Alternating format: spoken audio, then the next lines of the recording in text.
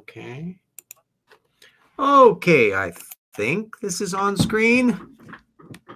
Oh, Evolution Hour, yet again. Old RJ is back. And there's more clickety-clacks and rattle-tattles and typewriters. Remember typewriters? Remember analog clocks? Isn't that exciting? It's the past. I'm RJ Downard, Troubles in Paradise, tortucanwordpress.com. If you don't have it on your desktop or linkage on your smartphone, well, why the hell not? Anyway, there is our opening show, and let me close that down. Remember, as an old fart, I have the deals of limited capability on the computer and so forth and so on, so I try to do the best I can with what I have. Hello, gang!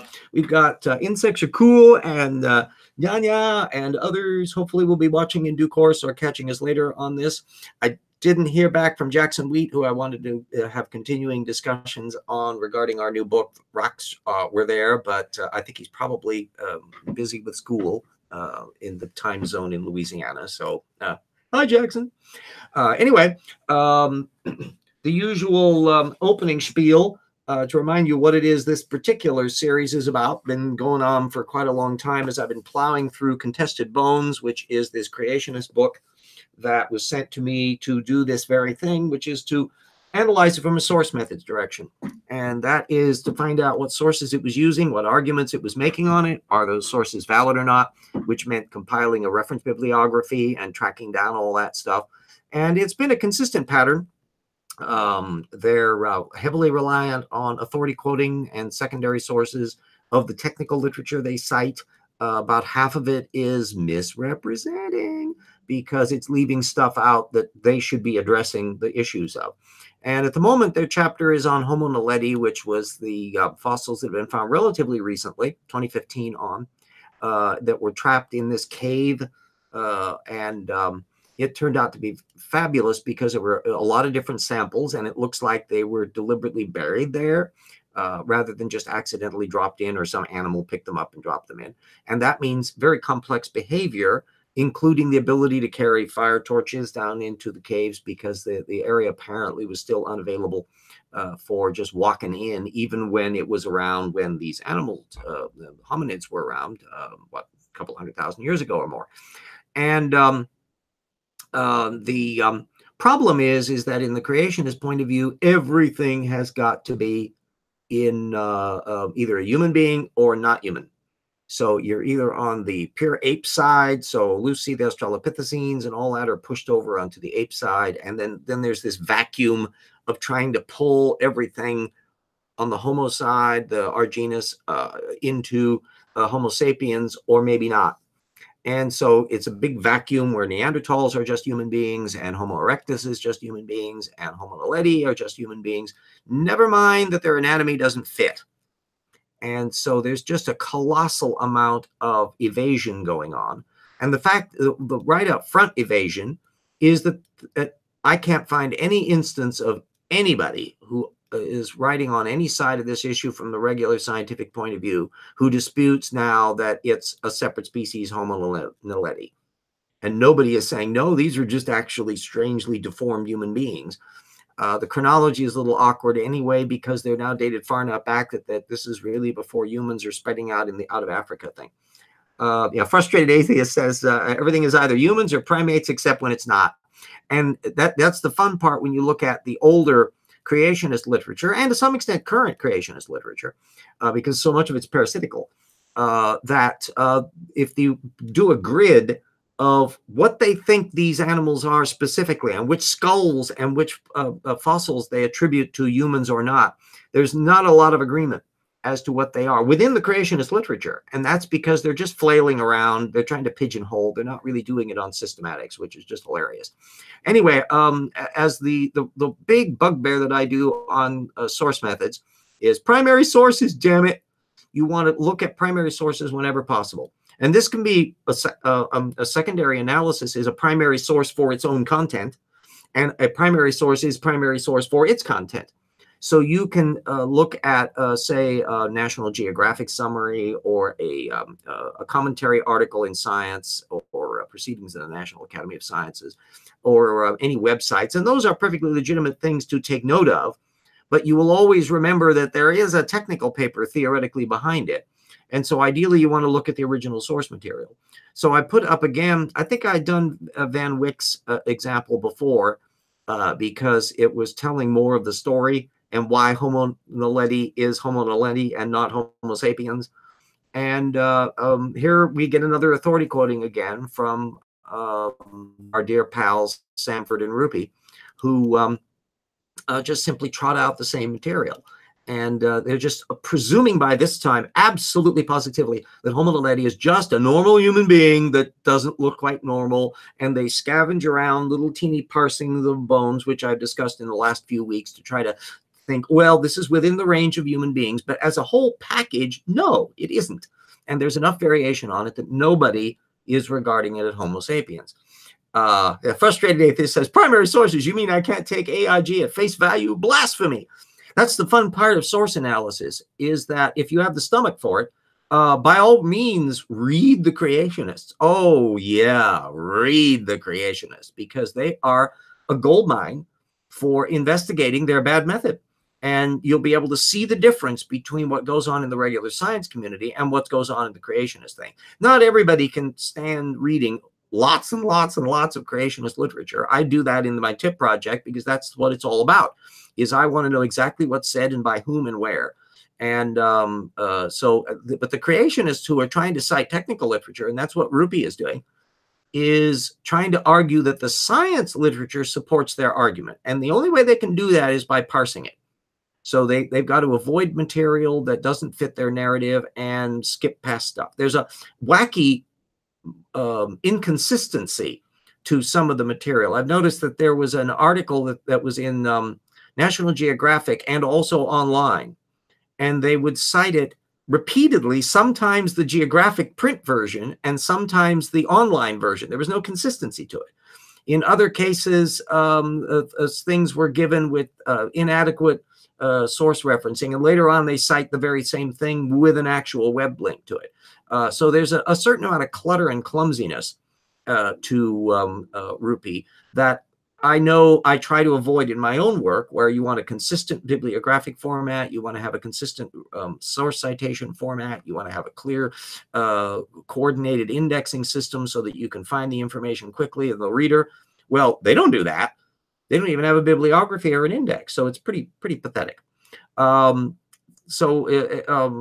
can look up the one paper I put in particularly is the very detailed geological paper that they cited that went into the dating and forensics of it. And you'll notice, unlike the creationists that basically present their carping of anti-evolution, and yet they don't really make too clear what they think happened in specific cases. Exactly the opposite is occurring in the Dirks paper, where they're offering every possible alternative to what they contend is the case and offer the reasons for or against it, and rigorously so. And that's what real science does. Now, because these animals apparently are being deliberately buried, and maybe even some ritual aspects to it, that it suggests a level of cognitive activity that's really interesting if it's an offshoot of Homo erectus, and or even some Australopithecines, that there's ritual behavior and intelligence in a relatively small-brained animal. Well, that doesn't fit their narrative, the creationist narrative, where burial things being done by a not yet human is not possible. No, only humans are soulish creatures. Only humans can do such things. Only humans can make art. So everything, all of this activity must be done by humans. And therefore they have to look past the fact that, boy, this is an unusual suite of behavior on here. Naledi has been a really interesting jumpstart to thinking about how much the behavior is of early humans before we came along the scene, and how far this was happening in other areas of the planet. New data comes along all the time. And of course, the finds are relatively recent, in 2015. So let the dust settle, gang. before making any final judgments. But one thing that can be said is that the side that's actually doing the rigorous work ain't the creationists, and all you're getting from them is just pigeonholing and carping. Well, we got frustrated stepping out there. We'll be back. The Immutable Destiny says, source citation thing gets confusing for me because as a chemist, you usually just cite the source as it's used in the article. Yeah, there's varying methods that you find. For example, from a scholarly methods point of view, it bothers me that science citations tend not to list page numbers. So you could have a long monograph that's 80 pages or a book that's 400 pages. And in a typical science article, they will only list the citation as the direct citation and not specify page number. And that just drives me nuts if I'm trying to find a particular detail in that. I got to plow through the whole thing. But that's just the nomenclature of what happens typically in technical science works. They're usually not doing things for authority quoting. Technical citation, of course, is done for just data points. And the thing is that when some creationists will say, well, do you fact check your science work? Well, functionally, yeah. Because when I'm tracking down science data points and I'm seeing, oh, here's a technical article that's discussing one matter, and along the way, there's something else in it that I go, ooh, that's interesting. So I look up that source. That's what I did a lot in Evolution Slam Dunk. And when you discover that the technical paper does in fact say the thing that the technical citation said it said, well, that's a measurement of their reliability as source citers. And when you find that when you look up a primary source that a creationist cites, and it's not really saying what they claim it is, it's leaving masses of information out relative to what they've reported on it, then that's a very different kettle of fish. And you only find that out when you read primary sources. And so I strongly recommend that everybody adopt the practice, even if you're not necessarily source checking everything. Who the hell has time for that? But you can. Everybody will have things they're really knowledgeable about and interesting in. Ideally, everybody should have like litmus tests, which is a topic that you know inside out, and that when you know how it's a controversial matter for the people you're criticizing. In one case, one of the first litmus tests I ever came up with was the Great Pyramids when I was studying stuff on ancient astronauts and crap. And so I knew that the pyramids are in fact built by Khufu, Cheops. We've got verification of that because of all the archaeology that's been done, including that quarry stone up in the relieving chamber that had a cartouche from Khufu's reign on it, and from the 17th year of his reign. And so it's just nonsense to imagine that that wasn't built when Khufu was alive. Anybody that claims that somebody else built the pyramids at some drastically different period has got to deal with that data set. So it's a litmus test, therefore, that Khufu built the Great Pyramid. And you can find various things in biology, in paleontology, in astrophysics, in chemistry, in your case, in other areas. Chemistry is going to be kicking up into molecule formation and electron bonding. And if that's going to be bumping into origin of life material in a very visceral way. It's no coincidence that James Tour, who is a religious skeptic of natural origins of life, is a chemist. So he's looking at it from purely a chemical base, and any theoretical chemist should be able to come at that same field from the same level he's coming at it, even if he's, and maybe get past him in terms of dealing with how the chemistry is showing up in natural origin of amino acids and formaldehyde and all these other things that are going on in the technical literature. And a chemist would have an advantage there to me, whose only chemistry was taken way back in high school, and I have to therefore catch up to speed. So everybody's got areas of expertise that they can draw on. And the more you ground it in primary sources to where you're aware of what the technical literature is on the science side, and you're aware of what the anti-evolution position is using that or trying to use that argument on their side, and you can put them in the vice of what their claims are versus what the data field says.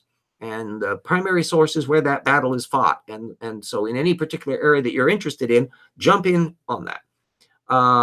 Immutable Destiny says there's a typical rule for making presentations and report. If you're using less than 10 sources, sometimes less based on how heavy the presentation gets, you don't have enough data to back your claim up. Yeah, there's especially when you get into really extensive technical literature, lordy B, there's a lot of citations to play around with. And you find a rare number of creationists who play on that data-heavy field.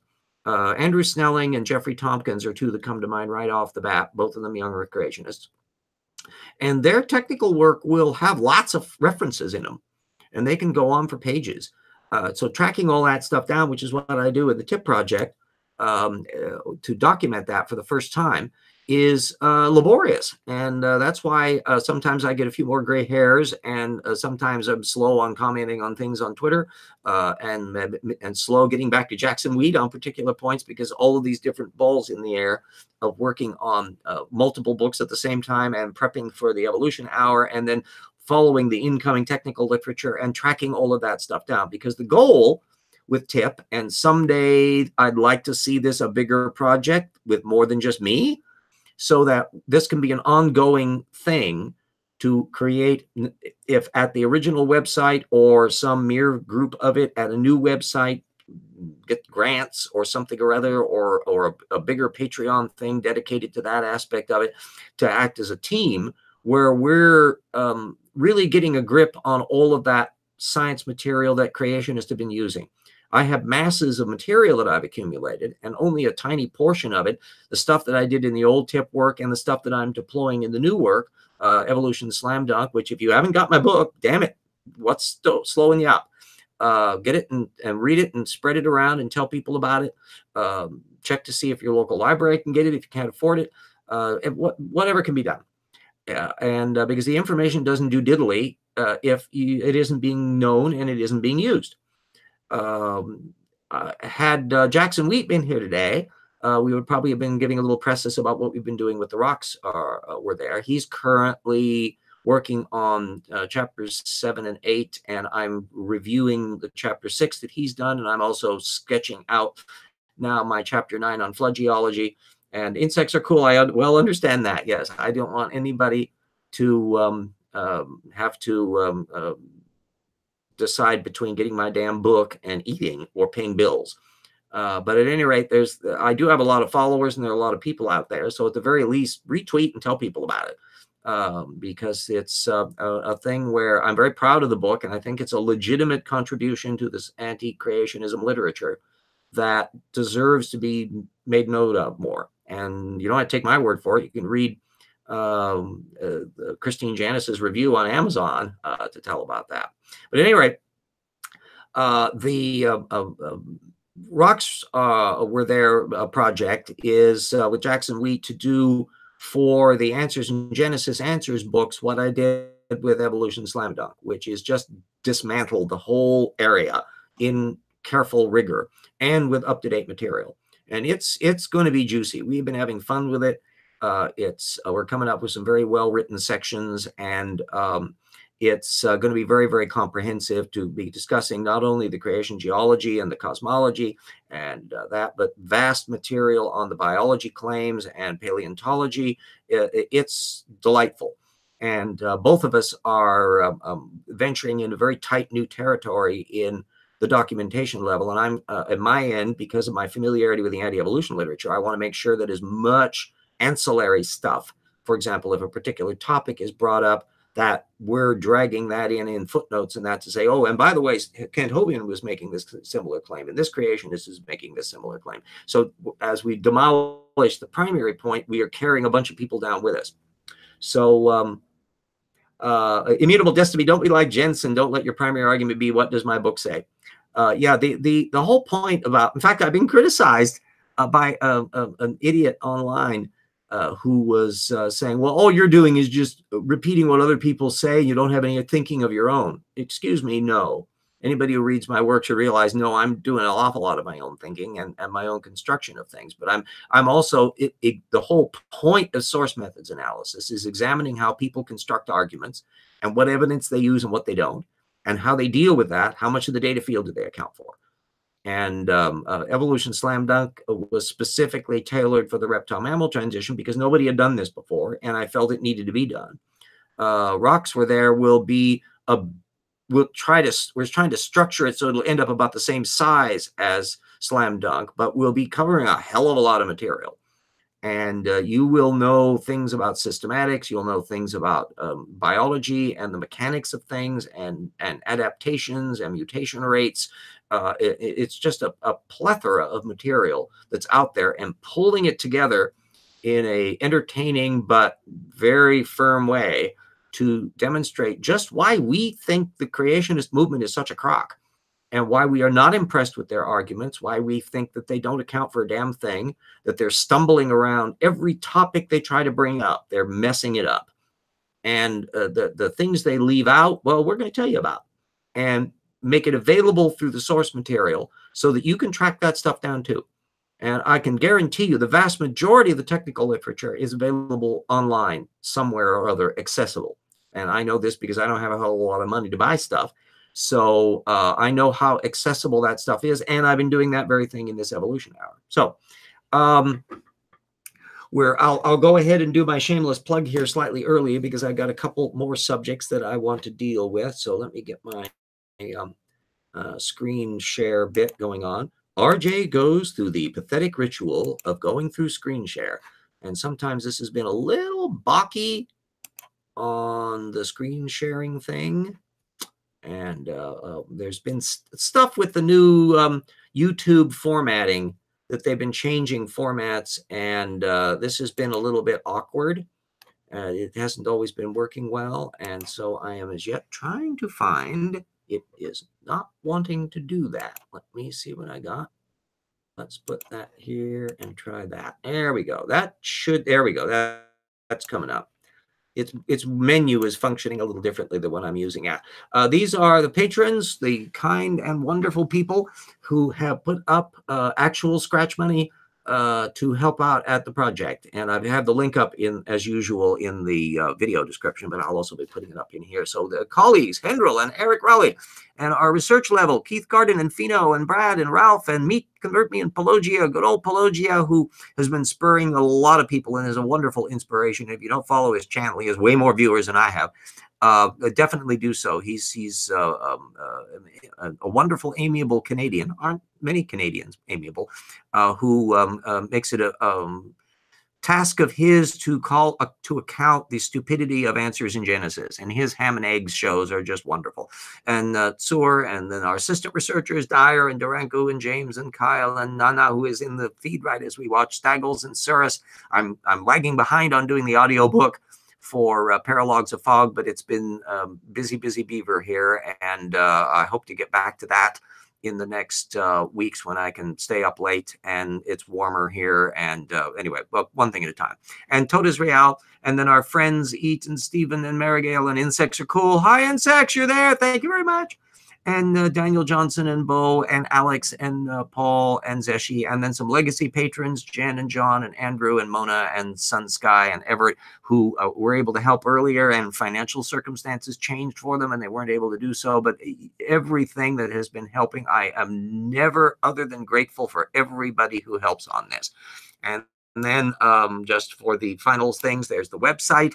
It's a clunky little WordPress thing, nothing fancy. It cost me absolutely nothing. And in fact, a friend of mine is the one that actually hosts it online, and I'm still clunky at updating elements on that, and I say I'm sorry on that. Hopefully I'll be able to get better as time goes by, but the primary things that I've been focusing on are the writing of the books, where I'm able to get stuff out and available for people in a way that both revenue generating for me and also tightly packaged structure for everybody else. Here's the Patreon site where you can help out in there at any level that you want. And recurring stuff is just, it makes a huge difference as a Social Security retiree. And then we've also got GoFundMe.com, DCGo, where you can also do the same thing. You can do recurring stuff or one spot stuff. And that also moves smoothly as that thing works. So either one of those, anyway, you can help, and the books and all the rest. There we go. So there's my shameless plug for the day. And back to the actual content of things. As you may have been spotting, I usually do like a double feature thing where there's the main topic and then there's stuff that's popping up along the way. And it usually is material that I'm bumping into in the course of doing the anti-creationism research. So that was the case with this bit about Kent Hovind.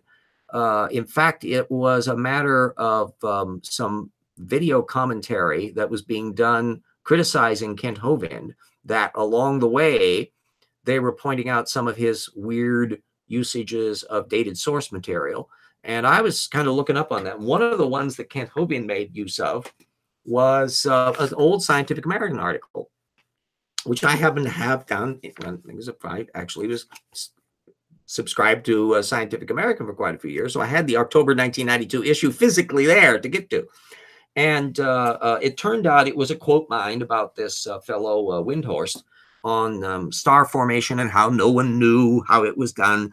Well, the very dated nature of that date, 1992, suggested, yeah, what were they talking about what we didn't know about?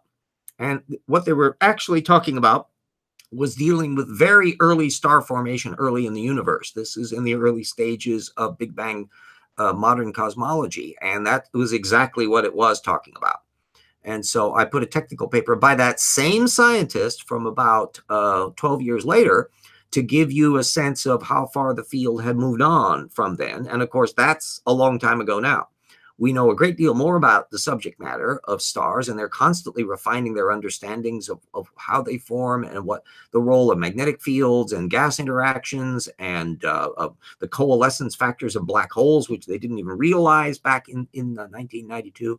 And the thing is that Kent Hovind has no excuse whatsoever for being gobsmackingly ignorant on this, that all he's doing is trawling quotes. And in fact, I'm pretty sure he got it from Walt Brown, because I tracked down the quote he was using, and it was showing up both of the cosmology quotes that he was doing in the little video that the critics were analyzing. I can't remember whether it was Pelogio or one of the others that was going into it. It may have been on a Non Sequitur show. They had a whole, yes, in fact, that was, I think, was it Ard Ra was on Non Sequitur, and they were talking about some of these things and investigating stuff.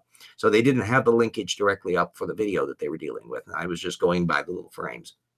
And oh, no, I'll take that back. Brain fart. It was on Sci-Strike's thing, because I remember asking them to stop the video. Yes, it was the old Kent Hovind video we just did. See, I'm old. RJ is getting pathetic here. And so I actually told them to stop the video so that I could write down what the quotes were and track down all that. So the thing was that Hovind is doing this in the 21st century. And it literally never occurs to him that he needs to track down something more recent than a secondary authority quote that he got from Walt Brown. He treats Walt Brown as an oracle. So he's a bottom feeder and an uncurious one. And since I was able to find technical literature on this from the same author in literally seconds, once I did some searching on it, why couldn't he? Well, because he's lazy and he doesn't know how to use sound method. Korag says, Kent Hovind excuse for being ignorant on star formation and black hole and planet formation is the fact that it doesn't require he's God.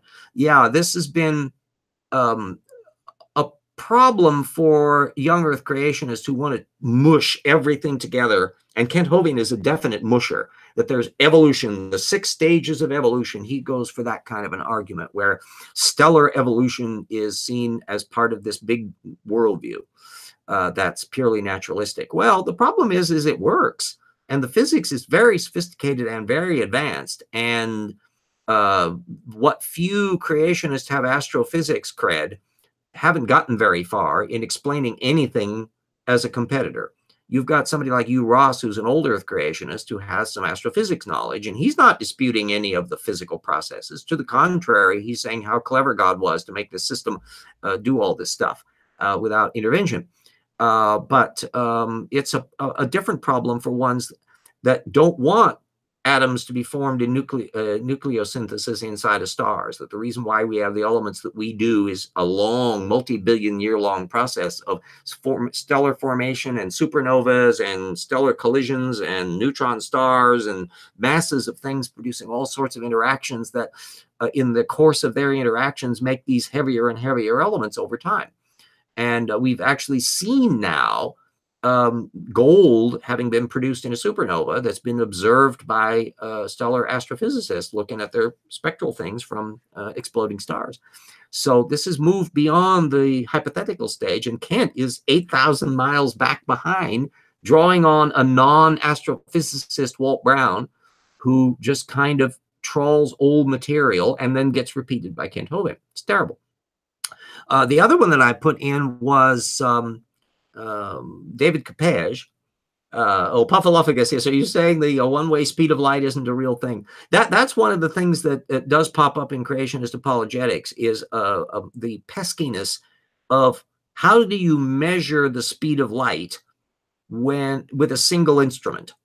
And what you have to do is you have to measure it bounce off something or send a signal back. So basically you're measuring out and back in order to avoid the relativistic internal consistency problems. And there are some astrophysicists in the creationist community that play off of that to Jason Lisle, for example, who play off of that to discredit standard cosmology without ever really coming up with a workable counter model that persuades anybody other than the people in their little network that's already persuaded, and therefore they're easy sells.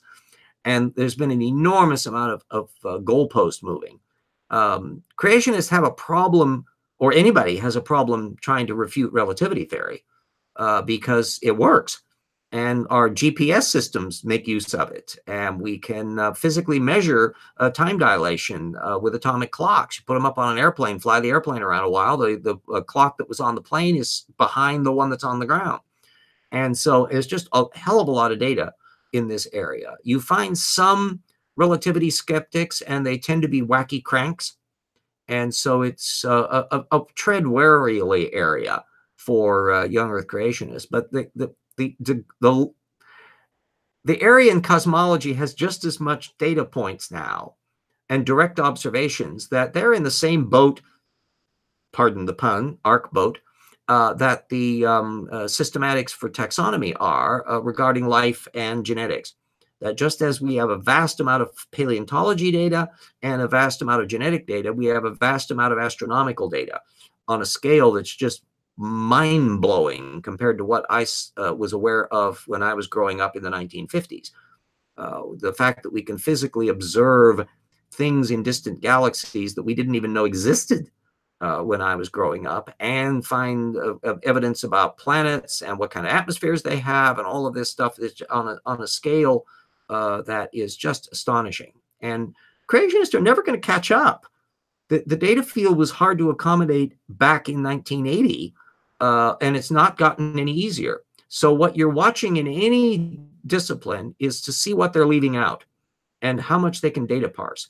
It's a dead giveaway when they're relying on really old sources and worse, secondary sources. So the fact that a Kent Hovind is going to be trotting out a Scientific American article from 1992 is a serious indication that there's no there for them to cite. And Kent is not really that knowledgeable on any of the science matters, so that he really is probably kind of leery of drawing too much on the technical material that's being done by Jason Lisle and others. Then it does get technical on their side. It's not persuasive, but it's a fun thing to go. That's an area that I'm treading into now by nature, force, because I'm assigned the cosmology sections of the answers book that Jason said, that Jackson has given me. So I'm working off on that. And therefore I have to catch up with things that have been kind of on the back burner because I'm more interested in paleontology and the developmental biology and genetics aspects. So I haven't really ferreted out at source level so much of that field before, but diving into it now. There we go. Proceeding. AK virus, we are literally star stuff. Don't attribute that to Lawrence Krauss, though. Actually, I think Carl Sagan was the one that made use of that. We are literally star stuff. They're made of stardust, which is true. And in fact, we are a fabulous amalgam because some of us are, some of our matter, the hydrogen part, we're 70% water, and water is H2O. The hydrogen in that is as old as the universe. It was formed in the Big Bang. I don't think a hell of a lot of hydrogen comes from any other process other than that. So parts of us are 13.8 billion years old. The oxygen is billions of years younger, coming from main sequence stars in supernovas. And then the the stray stuff that's the rest left over are of various age. So we're at a tremendous pile up of stuff from varying ages, and therefore our own bodies can be an illustration not only of the reptile-mammal transition with the jaw issue, but from the very constituent elements in us are a testament to bigger level cosmology. Aha. Puffalophagus says, what portion of YECs do you estimate know that they're lying to get a paycheck? I'd say very few. I'd say at best maybe a handful, and I can't really even think offhand of any of the major ones that would fall into that category. When you look at ex-creationists who are usually raised in the field and then have a realization that, uh-oh, I believe something that was crap, they aren't doing this for money. And in fact, these little mom and pop creationists that set up these little museums, there's one down in Boise and the Glendive Museum and all of that.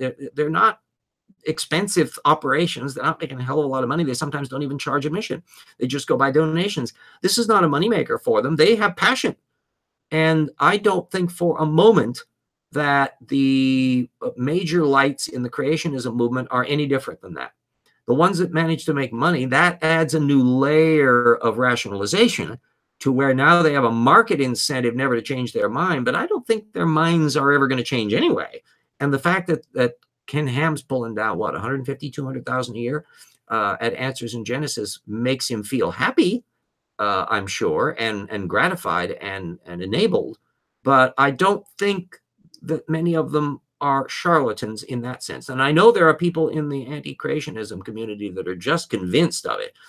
Steve McRae is just absolutely sure that Steve Austin is doing this as bullshitting, that he knows that what he's saying is wrong and he's just doing it for religious apologetics. And then quite a few are of the opinion that either Kent Hovind or Ken Ham are just charlatans who know what they're saying is bullshit and they're doing it because they're raking in money.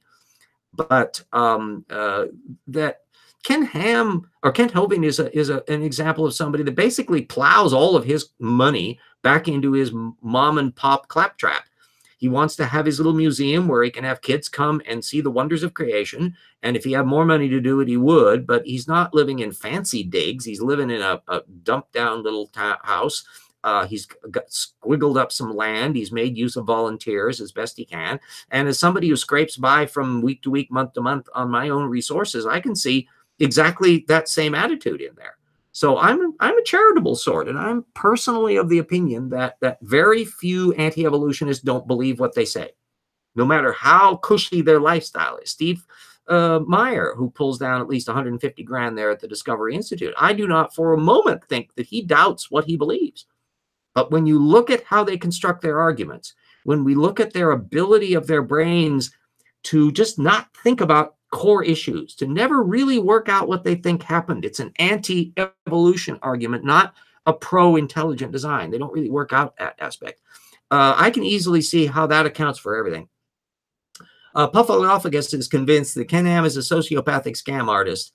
Same with Banana Man, by which referring to Kent Hovind. And I will respectfully disagree on that point. If they ever write a mea culpa, someday, you know, then and have a thing where they're saying, no, I really was just bullshitting, then I'll change my mind on that. But I really don't think so. Insects Are Cool also says, I think some are liars, some are honest. What involves is the whole mechanism. And this is why source methods is really a core cognitive issue. It's how do people believe things that aren't true? What do their brains do when they do that? And when I did the TIP project initially, I was approaching this from the Scientific American National Geographic level with just occasional forays into the technical literature because so much of it wasn't available easily. But I could very quickly spot certain traits, one of which was that they don't talk about certain topics. They don't conceptualize certain things. Speciation is one of them. What a transitional form would need to look like to change their mind. And that gradually coalesced into that, what would change their mind? And it turns out nothing, that they can't, their brains can't even imagine that sort of a thing. And when you're coming from an outside point of view, if you look at people who did finally change their minds, it's because they really could change their mind. They were thinking that the evidence was one thing, And eventually they realized that they were not dealing with most of the evidence, that they were sold a bill of goods. That's when they have their epiphany and cease to be young Earth creationists. And so it's my contention is that Tortukans can be creationists to the dying day and can be craven about how they deal with stuff. Now, there are instances in which there are anti-evolutionists who are so tactical in stuff that they are talking about that you have to think there's a degree of mendacity about it. And that does, in fact, occur.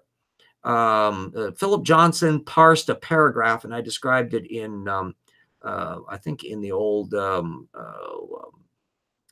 Freeback Revolutionary episodes, and I know I went into it in one of the chapters in Old Tip. I think it was in chapter 4 on the misrepresentation of Steven Weinberg, where one little sentence was nicked out, just one, and that was so tactical that it had to be done consciously.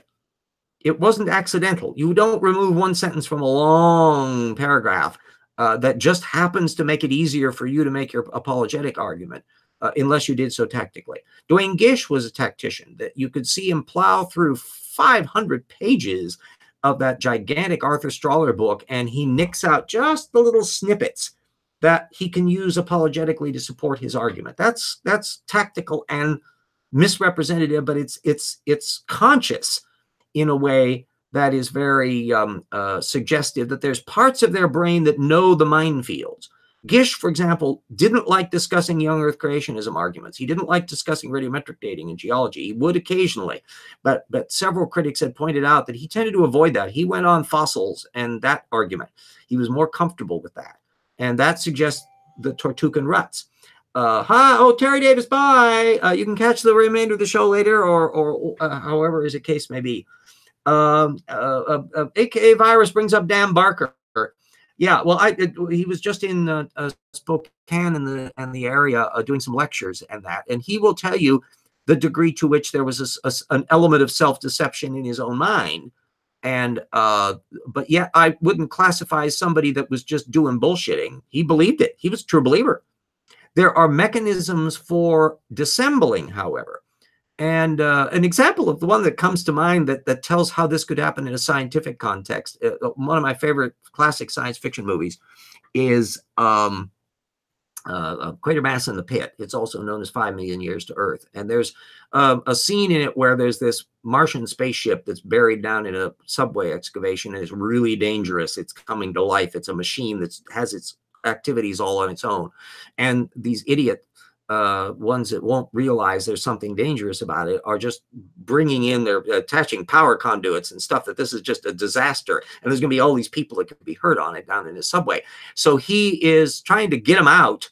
And accidentally, one of the reporters is burned from the electrical equipment that they've got down in there. It actually didn't have a damn thing to do with the spaceship, but it was an excuse that Quatermass used to say, well, see what happened to him? Get out. And so he was using it as an option to get people to do something that he didn't actually yet have direct evidence that there was anything dangerous about the machine other than the stuff that they've been investigating about people hallucinating things and other stuff. And so it's actually an interesting method study about how do you prove an amazing thing? How do you show that something, I mean, the argument in the story that there are these Martians that died out millions of years ago, but colonized the Earth by proxy with these mutant apes. And it was an ingenious story. It came out about the same time as 2001, which was about a similar topic of aliens intervening in human evolution along the way. Anyway, that was an example of the kind of thing that can happen where you get in advance to, some climate scientists are prone. Paul Ehrlich has been this for years. He tends to be a Cassandra and often makes off-the-cuff, over-the-top predictions. Is the guy lying? Well, he often skirts past data field and jumps past information, maybe. And so is that not the same phenomenon that we're seeing with creationists? So there we are. And so if you can accuse me of being too kindly to people, but I give people the benefit of the doubt.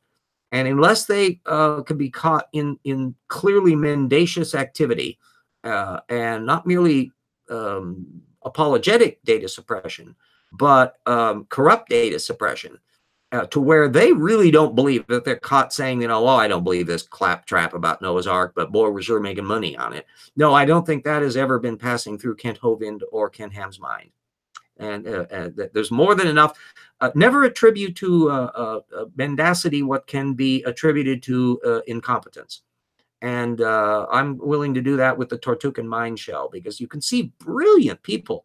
When you look at the inability of very bright people like Philip Johnson, or Dwayne Gish was no stupid either, who just don't think through a lot, and they can't really conceptualize changing their mind, that's a big door that opens for an awful lot of their apologetic arguments on here.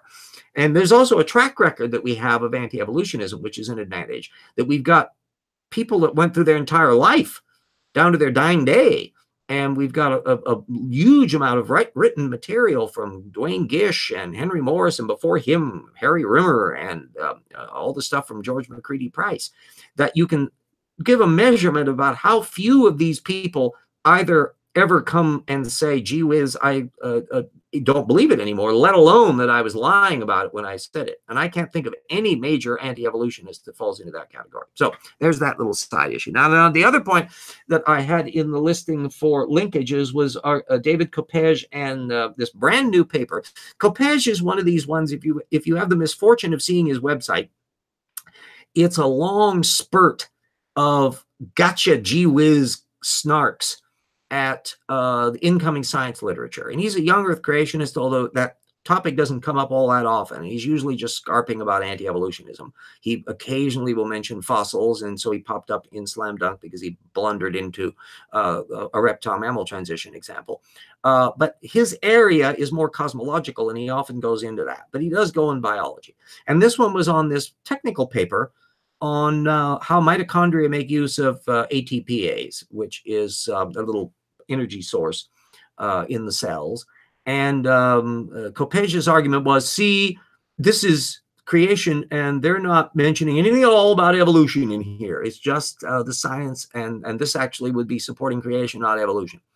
Well, boy, technical articles at that level don't discuss necessarily the whole big picture. It doesn't mean that the people writing the thing doubt that ATPs develop naturally, the mitochondria are in our cells because of endosymbiosis. That's not an area that they're talking about. That's not a point of it. In the same reason that when you get the instruction manual for a new light fixture, it does not have a detailed history of the General Electric Company and the development of electric power grid. No, this is not something that pops up. And this was what would be a highly focused, technical, this is what it does bit. And whether or not any of this is going to help there, well, research ATPase. And it's a very deep old system that relates to how photosynthesis is using and electron exchanges and all that. And there's quite a large technical literature on this subject, which Coppedge doesn't pay any attention to. I didn't want to deluge everybody with that subject matter, but I thought that new paper is kind of fun. It gives you a sense of the incoming technical literature. And if you could easily, if you are of a mind to, look up any of the little components that are discussed along the way and see what's been done in the other technical literature on that. If that's an area that you find fascinating, follow up on it, because you'll discover lots of stuff and put it into perspective. And you'll probably discover that most of this isn't ever going to hit on the anti-evolution scope, because other than just saying cause, they don't really have an explanation for why any of this happens. Some comments then from Korag. I'm so tired of life from non-life arguments from young earth creationists. There's a difference between non-living materials and dead materials. Yeah, and it's what I've been calling origins or bust. And please use that. It's a handy little phrase that sums up the whole bit. That I came up with that in particularly in Slam Dunk, and I've been using it fairly regularly ever since. If I can get my little cursor here. Origins or bust, because it's the dodge origins or not of. I keep on hitting that damn F on my keyboard because some of the things are invisible. Origins or bust. It's the way they avoid thinking about everything else. If somebody brings up an origins argument, it's they don't want to think about the reptile mammal transition. They don't want to think about retrotransposons. They don't want to think about the radiometric dating or the geology of the Earth. That's not what they want. They want to say, well, you can't explain why life existed. So, there you go. And it's a dodge. And usually they're getting their material secondarily from anti-evolution sources. It doesn't make the reptile-mammal transition go away. It's not that it isn't a legitimate and interesting subject, but it isn't required for evolution. Doesn't matter how life originated. It could have been a miracle. But it was a miracle that took place 4 billion years ago, and it's a miracle that produced only bacteria. And from that point on, we can study the evolution part of it. And if origins or bust is being invoked, and it almost invariably is, as a way not to think about what happened after that, because they don't know what they think happened after that. They haven't conceptualized it in their own head. And that's that map of time problem, number 3 on my lessons of Tortucan iniquities. I will repeat them again. Repetition and education here. Over-reliance on secondary sources. You don't fact-check. That's a scholarly matter. Core fact claimants that are very few in number and are very limited data field. Then the cognitive issues are the map of time. They don't work out what they think happened because none of the people they read have actually worked that out either. They can't. So they're a critic of the status quo, not a positive argument of what they think happened. And then lastly, the critical one, what would change their mind? Nothing. They can't even imagine evidence that would change their mind. They don't allow evidence to change their mind. So Antediluvian atheist says, dead giveaway when you're talking about evolution and they go evolution, macroevolution, abiogenesis, Big Bang, proof reality is real. That's kind of the slippery slope it goes on. And Jake Katz and quite a few in the Twitter community, if you follow me on Twitter, you'll see me jousting with them all the time. And so as my response is to use that tag, I go, oh, he's on origins or bust again. Well, isn't that a surprise? And that allows you, ideally, the reason why I use Twitter platform is I want to get into side conversations. It happens not nearly as much as I'd like to see, and I'd like to see it happen a lot with everybody. It's that you're not there to persuade them that they're wrong. You're there to bear witness for what the reality is and use that as an education opportunity. And you may usually find that the target, your creationist, goes silent running because they can't get in that discussion. They can't respond. Or if they do, it's just snarky comments. And then you can use that in the enfilade between you and the other person to say, oh, you see what just happened here? It brought out the same little argument they did before. They never give sources. They don't check on anything. Meanwhile, and you're discussing science data. You're discussing the cutting edge. You're explaining things. You're explaining why things are the way they are and where the new research is going. And you can use that as an education opportunity. And there will be people following along who'll just be sitting there and they won't say a thing.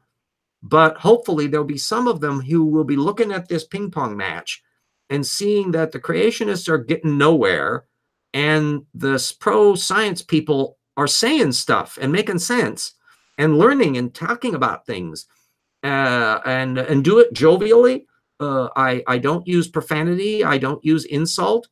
I'm typically, and if I do occasionally go to that level, it's because they've done something really nasty where they suddenly start bringing in the Holocaust and Hitler and other things, or you can veer off into abortion issues and the like, where they can start getting intense, and I may get a little bit testier. But most of the time, I'll pop in with a incorrect and explain why it's incorrect. And occasionally, we'll get these proper source material, and with every assurance that it will be something that I can link to as a primary source that they can get to full text. I have one particular one that I keep in reserve, which is Lowe's 2011 review of the reptile-mammal transition jaw-ear issue. And it's just chock-a-block with technical stuff, and yet it's a relatively straightforward, easy read. And it's by a major researcher in the field, Lowe from the Carnegie Museum in Chicago. So he is not, or Pittsburgh. And so he's no slouch in this area. And you're never going to get the creationists to address any of that data. They're just going to snark at it and huff and puff. At which point you can say, that's all they're doing. And you can say they're never addressing these data because they can't. They're too lazy to read the damn thing. They have no model to explain. And so now you're on that map of time conceptualization frame. So if you showed that you know that data field and they don't, and they can't ever respond because they don't know the data field and they can't even conceptualize what their model is, so they can't address these issues, you can be a learning tool for the innocent bystanders that are watching this ping pong match. And instead of just seeing a firing match of insults where, well, you believe in talking snakes and that, I think that kind of an approach is absolutely useless because it turns off just as many people as it might persuade. So there we go. Andy Luvian Atheist says, dead giveaway. Oh, it's Lisa for Truth. What about Hovind? I use source methods. I put the link up because more people need to see exactly what I did. I had a debate with Kent Hovind, and I'm using source methods with him. Kent Hovind is the ultimate ideologue. He is an ultimate parasite. He is a lower echelon secondary source redactor from square one, and he's been that way for decades. But he has a huge following, and he has a positive, rote, well-rehearsed pitter-patter that he has been trotting out over and over and over again for decades.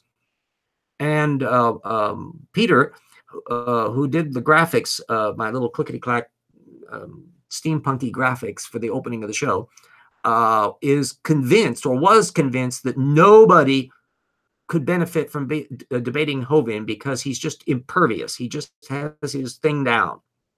Well, I showed that that wasn't correct. Hovind had his PowerPoints all prepared. He spent, I watched him do it because before the show went live, and he spent a lot of ticky-trouble getting everything all organized. And he made the disastrous mistake of letting me go first. Not that it would have mattered. I would have slightly altered my routine if he had gone first, because I actually anticipated what he was going to say before he said it. And I was going at him from a source methods point of view, assailing his underlying scholarship, his reliance on Harun Yahya, and all of that. And I derailed him. Anybody that's seen a standard Kent Hovind thing should be able to see that he behaves differently. He's petulant and peeved, and he's trying to scavenge around to get back onto his track, and he's off his track. And the critical factor is the end, because he always, even with Aaron Ra, he ends his routines with an appeal to come to Jesus. And he didn't do that with me because he was just so rattled. So take a look and compare the difference on there. And he has not debated with me since, and I suspect it's very possible that he never will. But now, if you read the comments there and in other contexts, you'll find that the Hovindistas aren't persuaded by me, but I'm not expecting them to be persuaded by me. Excuse me, if you can take Kent Hovind seriously, you are already off the rails. So you are not going to, Matt Powell, as an example, he still thinks Kent Hovind is wonderful. Standing for Truth thinks Kent Hovind is wonderful. And they're never going to change their mind because they have exactly the same failings that Kent Hovind does. But that's not why I was there. I was there to put on the field a source methods approach to this circumstance, and I did exactly that. I set out to do that, and I think I acquitted myself reasonably well on it. I was dubbed by Kent peevishly as the altar boy of atheism when I had not discussed God at all in the thing. This was purely on his bad scholarship. So I put the link up to that in the video description, and more people can see it. I think I'm up to 3,000 some odd, but that's a drop in the bucket compared to the people that see Aaron Ra videos or Pelagia videos. He's in like 10, 20, 30,000 range. So there's a long way to go. If you think that what I did with Kent Hovind was really noteworthy, let people know about it. Say, wow, Aaron Ra did a nice job with Kent Hovind, but the problem is that he is not a source methods analyst. He doesn't come at his debates as a source methods approach. He is data floor, and he knows his data floor really well, but he just basically accuses Kent Hovind of lying all the time. When I'm looking at it from a source methods thing, nope, Kent Hovind's little Tortugan mind shell is still in place, and you're throwing data floor at him and bouncing it off, and Hovind is trying to find his way back to his little safety comfort blanket, and that's how he responds to stuff. Well, I undermine the comfort blankets in a source methods approach because that's the underlying superstructure that's before you get to the data floor. And Ra and Steve McRae and others that have debated him, Bill Ludlow did source methods, he was prepared on that, and he also did a very good job on it. But Aaron doesn't really bother too much about where Kent gets his sources from. I do. And I contend that's the Achilles heel by looking at where they're getting their source methods from, like that Scientific American article that was up to speed and the various other matters. Kent is a very pathetic parasite. And the people who take him seriously are parasites just like it. So that's the source methods lesson to take home on that it works. Imagine a world in which Kent Hovind is bumping into hundreds, if not thousands of critics armed with source methods understanding to where they know his data field better than he does, where they know all the literature they don't collectively, and interconnect. So if somebody is going to debate Kent Hovind that is not aware of this stuff, they can find out through the network. Because if you're just going after Kent Hovind by watching one or two Kent Hovind videos, it can be very laborious because he's so frisky and scampering. But if you've studied more than just a few videos and or also the source data that he's drawing on, particularly litmus test items he repeats over and over and over again, his very repetition is an advantage to where Kent doesn't have many new songs and dances to play with. He's trawling off of Walt Brown most of the time, and that's stuff that's decades old. So there's an easy target aspect to him if you don't forget that source methods level. So there we go. And we're just past 6 o'clock. And I should probably be curtailing things. Any questions or further comments in there that are something that I want to address on this? I want to have that feedback aspect, which is why I like to have guests in that on the show to discuss, which we've had before, with including some science hitters, from Matt Herron and Joshua Swamidas and others that have been on here. And I've had discussions occasionally with creationists, some grassroots creationists like Nephilim just drives me nuts because he's such a hyper presuppositionalist and just bangs the same drum. You can't have a chat with him. He wants you to answer his question his way, and you can't get past his roadblock approach on it. Those are annoying and useless people. C. Brown, who haunts if you've been following the comments that pop up in here, he traipses in usually a long time after the fact. He just obsesses on older ones, and you'll see him comment.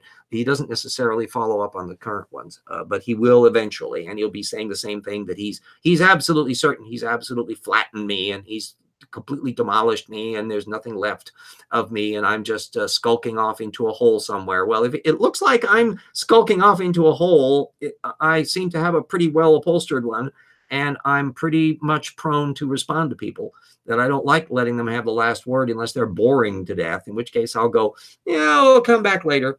And that sometimes happens on Twitter, where there'll be some people that it's just pointless to discuss PVSN, this positivism versus negativism. This man is an idiot. And he just obsesses on skeptics all the time. And you can never figure out what the hell he means on anything. And it's a total waste of time to interact with him. So once in a while, I'll just pop up, oh, he's still at his gig, is he? Okay. If anybody can never come up with anything from him that's valuable. So we're just past the hour. Looks like there's nothing new on there. I'm still plowing away at things. I've got, Insect's back. You're just back in time to see, say goodbye on this. I'm hot at work on the Rocks Were There book. I want to make this one as just as much of a kick butt work as Slam Dunk was, that anybody should be proud to have as an addition to their field, because they will have information in it that's never been pulled together before to act as a solid resource. And I realize that I'm just tiptoeing into the field here, but I would contend that my form of tiptoeing is striking into an area that has not been exploited well before.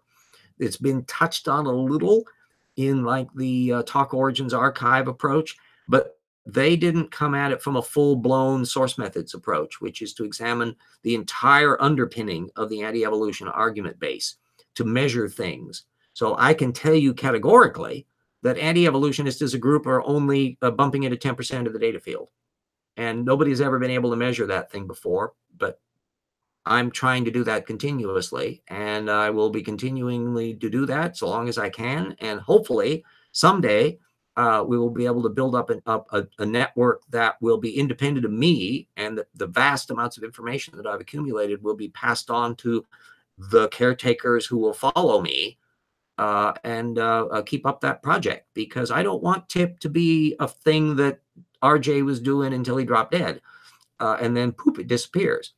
It's too important a task, and there's too much information that's been accumulated, some of which I just grieve at the fact that when Jade, I'll call her that because that's how she was known online, she had gone through and tracked down old works that Kent Hovind and others had drawn on, and she had them in her archive personally, but it was in her archive, and she died suddenly, and it's gone. I have no clue where it's going to go. And it may end up in a junk pile somewhere from the curator of her estate. Who knows?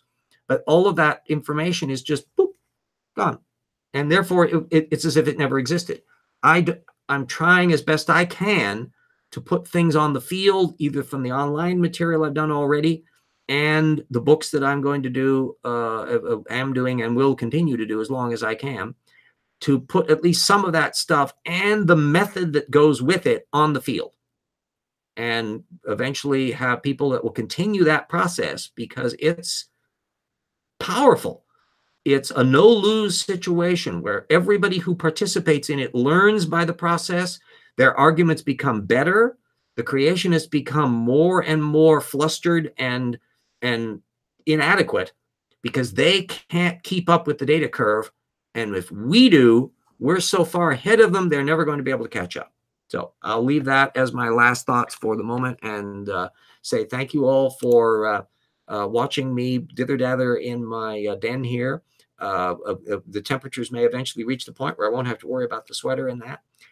It's been really cold, and we finally got rid of the snow here, and I'm now waiting for the grass to finally reemerge to the point where I can try out the new lawnmower, which I was able to buy thanks to you patron people. Lowe's had a really good deal on one, and I was able to get that. So I'm able to proceed. Clunky, one thing. AKA virus, knowledge is power. Absolutely. It's not a be-all and end-all, and it's not somebody can shoot you and your knowledge didn't count for much. Violence can still do that. But we cannot achieve progress without a broadly based, well-educated population. And everybody plays that part. It's not something that's up to just the school system or the shows that you see on television or on media pundits. That's part of it, but you play a role, and everybody down there, to use sound method and to learn and to pass that on and show by the delight you show. I hope everybody can see I love knowing interesting things. The universe is so fascinating. How can anyone be bored by that? No, gosh, it's absolutely astonishing. And so I'm like a kid in a candy store, and I'm glad that I was able to survive into a time, even if it is during the Trump administration, where I'm able to learn so much and talk to people and find out about so many things that I never thought I would be able to before. So I keep on saying I'm going to shut the show down and then keep on talking more. So we will now actually say bye and see you next week.